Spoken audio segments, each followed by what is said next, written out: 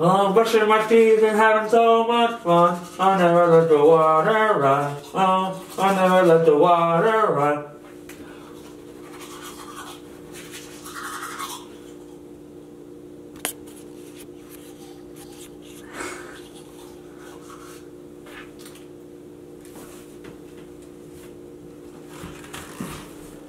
I'm washing my teeth and having so much fun. I never let the water run. Hello, good morning. Welcome back to the vlog. We are headed into town for some breakfast.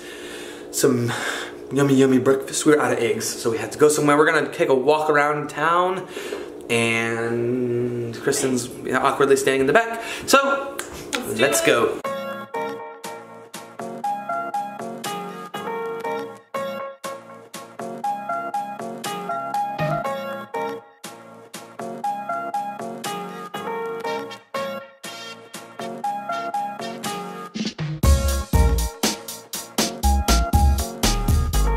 What is it? What is this? Is this a Susan B. Anthony? Oh, I've been holding it out on you. Why? No, it's not. It's got Curious George on it. Oh, that's very strange. I mean, George Washington. Curious George? You know that's what they called him, right?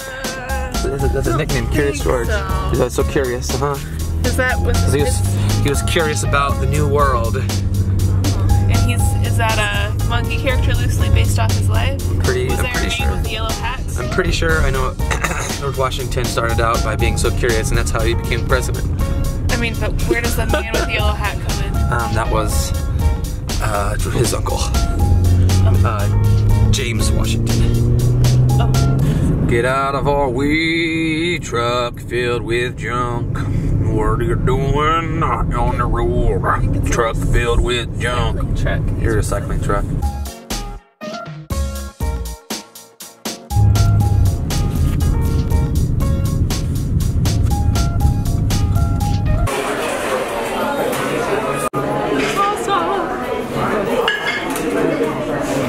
Currently in Bluffton, Ohio. This is where our college was. This is actually where Kristen and I met. So we're just walking about town today because it's so nice, and there's a lot of little cool stores and shops to go see. So we're gonna do that, and then we are going to go to the campus and show you around our old campus. This store has all types. Everything in the store is made by somebody that is an artisan from somewhere else in the world, and it's like fair trade. So somebody in India made the earrings, or somebody in Africa made something, and the profit mostly goes to them. So this is a really neat store if you're looking to support. It's called 10,000 Villages.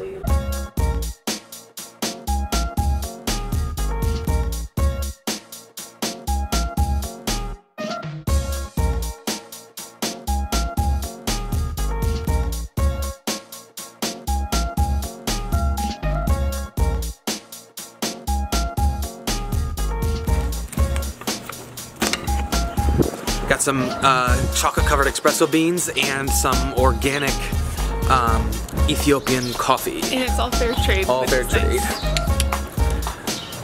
Did you ever stay in this dorm, Rob? No. No? You were never a Rob girl? I was never a rap girl. I had friends that were there. I stayed in this one, Brendel, my sophomore year.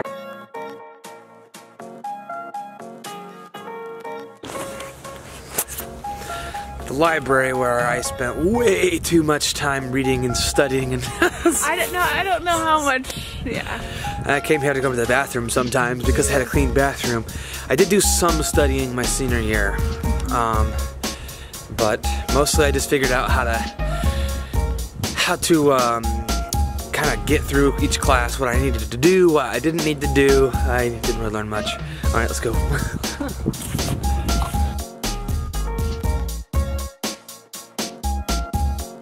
Ah, the gum tree. This is where you put your gum. It's a legend. There's gum everywhere, all up and down it. Did you ever put any gum on there? What? You never put gum on the gum tree? This is a music hall where Kristen spent almost all of her time. I did. And I did. And so this is mostly where like all the music majors classes were And also, this is where we have choir and band. This campus is infamous for squirrels. There are 3 types of squirrels found on campus. Brown, oh, look at them. See? They're out of control.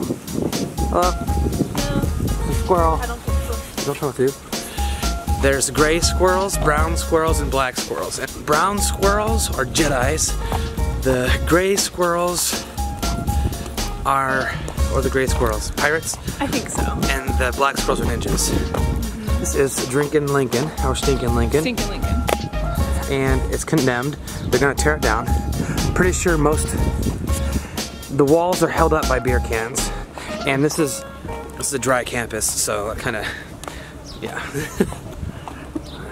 My favorite statue on campus, this guy right here. Do you know who it is? Is it Minnow Simons? I think it might be, but anyway, he's got a backwards hat on. Oh. Kristen and I met here, so this is a very special place to us. Not only is it, like, obviously we went to college and had a lot of fun college memories, but it's where we met each other, so every time we come back here, it just brings up a lot of wonderful, awesome memories. So it's just nice walking around. It's only like 15 minutes away from our house, so try to come here as much as we can.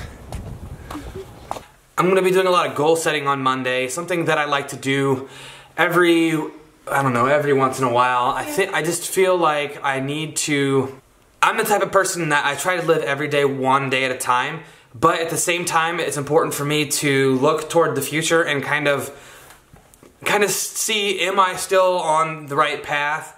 Or do I want to change trajectories, or what's next? Your life is whatever you make of it. Nobody else is going to make your life what you want it to be. If there's something that you want to do, if there's a milestone you want to hit, you got to first pick what that milestone is. What is it that you want to do?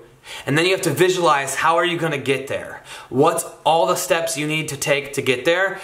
And just put in the work. Like, I feel like that's what a lot of people that don't reach their dreams or their goals, it's because they didn't put in the work. And yeah, I think that's the case. I think that you know, sometimes when we say that we have like a goal for the future, and we just think like, oh, you know, that seems like so huge, but if we break it down into little steps, yeah, I think it makes it much more manageable. Yeah, that's why every few months I have to sit down and sort of reflect on, am I hitting the necessary milestones that I need to take the next step? So right now I have to determine, what am I trying to do? Where am I trying to go as far as my career? There's going to be a lot of changes in education. Now that we have a new president and a new administration in office, there might be a lot of changes to education.